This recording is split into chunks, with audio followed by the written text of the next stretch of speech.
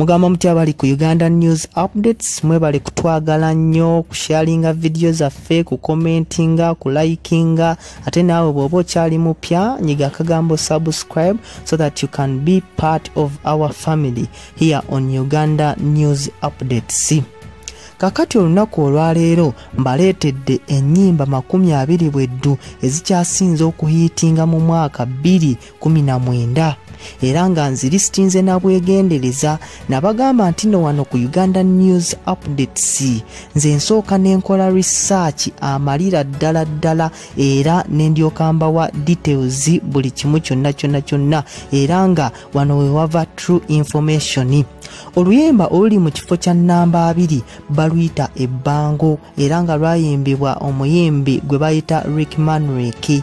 Omuyimbi ono nno tatera kubeera nnyo mu ggwanga lino Uganda era abeera nnyo e Sweden eri, naye ndowooza kale yasalawo n'agamba nti nno bannayuganda bannange kambalage nti nange ninamu ka talent ak'okuyimba. Kyova olaba yayimba era nga luno oluyimba lwakikuba nnyo, yalinga anthemu we lwajjira, ndowooza mulujjukira bulungi.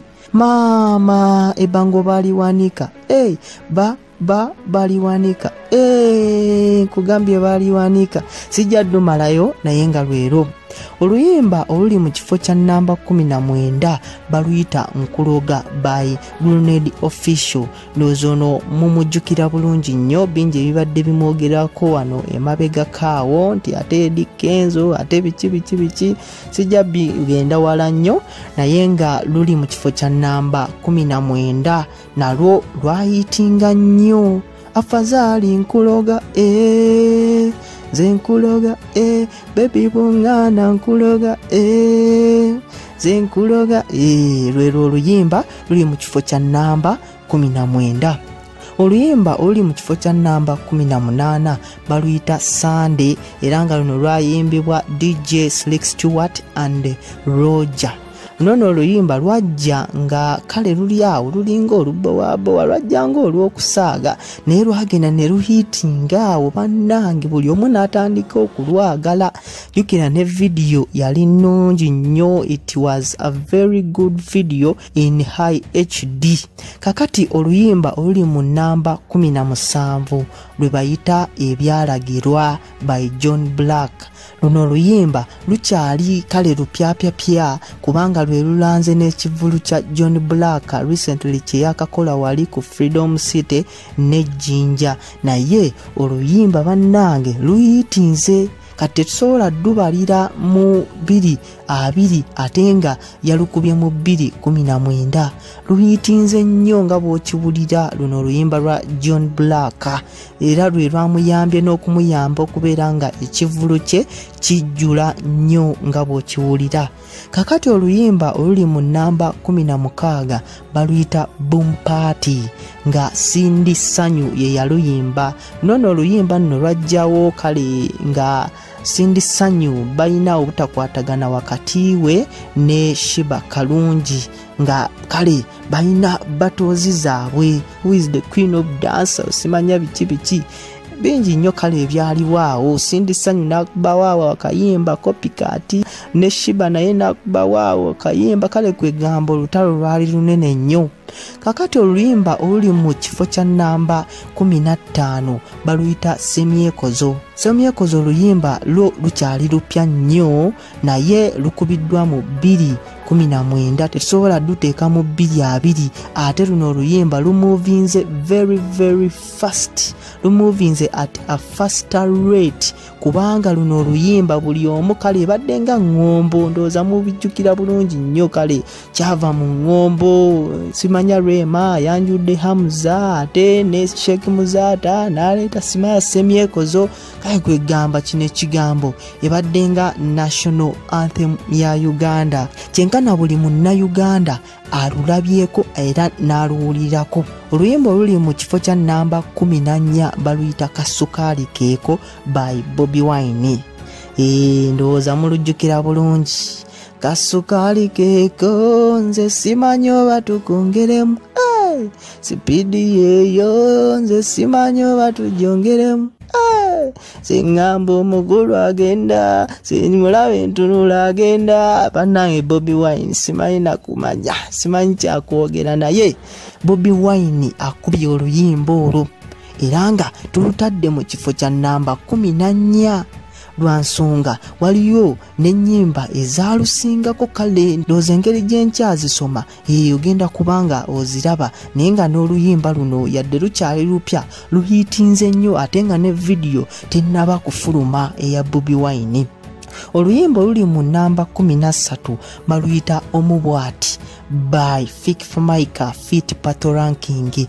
Pato Ranking nnono muyimbi mu Nigeria era akubye ennyimba nnyingi nnyo ndowooza mujjukira nnyo mu buyimba nga My Woman, My Everything, My Woman, oh, My Everything,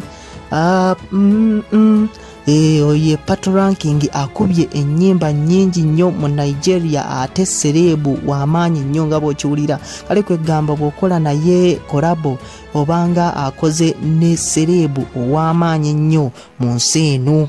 Era Fikfamaika ensonga lwaki luno oluyimba lwahiitinga nnyo kubanga yakola kolabo n'omunene e Nigeria.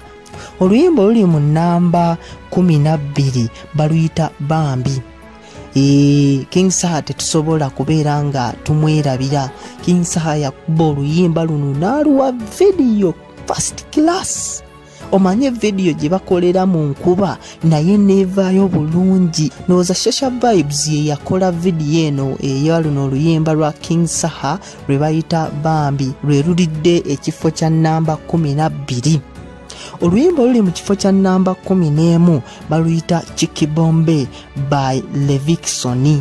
Omwana ono nno agenda akikubira ddala, akuba gospel naye akikubye to the world extent era gospel we atambulira ddala. Abatali balokole bamuwulira, abasiraamu bamuwulira, bonna kale mu nsi yonna bamuwulira. Era nga music we mulungi nnyo ate ali mu dancehall style. Kale kwegamba alese form eri gospel artists gye balina okubeera nga balabirako. Levikson alidde mu banne empanga aba gospel bonna. Tujjukira bulungi nnyo nti Judith Babirye ne Pastor Bugembe be babadde nga bahiitinga, be babadde nga bakuba ennyimba ezihiitinga wano mu Uganda. Naye ate tufunyeyo new star mu gospel industry omwaka guno era nga buli luyimba lwabadde akuba ebadde hit turn the replay naye yakyaka nnyo nga bw'okiwulira. Kakati oluyimba lwe luno olwa Chikibombe nalwo lukutte ekifo kya namba 11 mu nnyimba ezikyasinze okuhiitinga mu mwaka 2019. Oluyimba oluli mu kifo kya namba 10 baluyita Be With You by Rema Namakula. Luno oluyimba ndowooza mulujjukira bulungi nnyo. I wanna be with you, with you, with you, kambeere naawe. Ndowooza Rema yali asazeewo nga ayagala kubeera na Dr. Hamza. Awo nga tebannaba kweyanjula biki nga semyekozo tebinnaba kubeerawo. Kale Rema we yalukubira awo ng'alaga nti ayagala kubeera na mwagalwa we Rema Namakula ono. Oluyimba oluli mu kifo kya namba 9 baluyita Bikyuka by Eddy Kenzo. Si kirungi kunyooma ensi eno ya Katonda ebintu by'ensi bikyuka bukasuula nze nkalonda kasima. Baluyita Bikyuka by Eddy Kenzo. Eddy Kenzo nno omwaka guno akubye ennyimba nnyingi nnyo ate nga zonna zibadde hit songs. Ndowooza tujjukira bulungi nnyo oluyimba lwe bayita Signal naye yali hit song.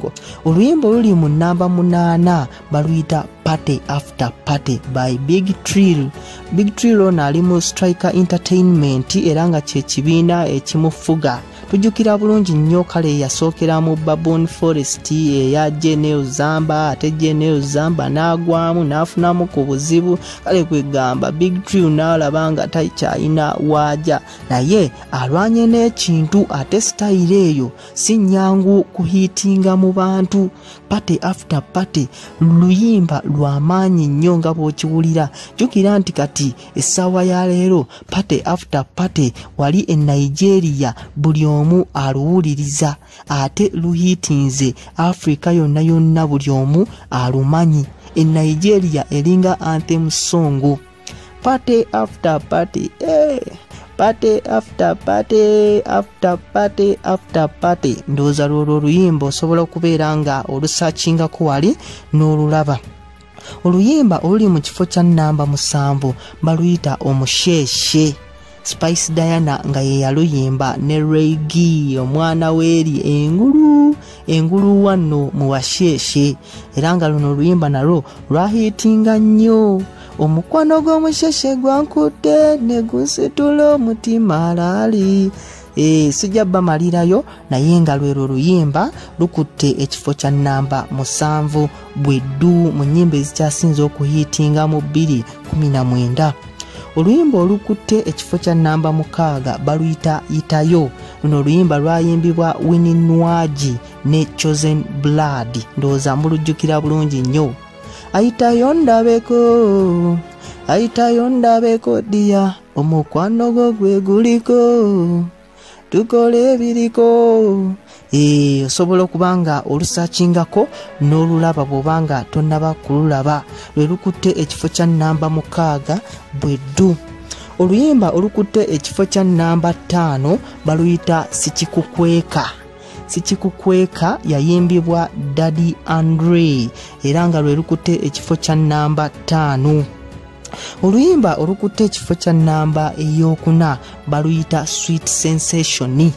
N'oluyimba lwayimbibwa Shiba Karungi ne Orezi. Orezi mumanyi bulungi nnyo mu Nigeria, yajja n'asalawo akube hit song ne Shiba Karungi. Sweet Sensation ndowooza mulumanyi bulungi nnyo.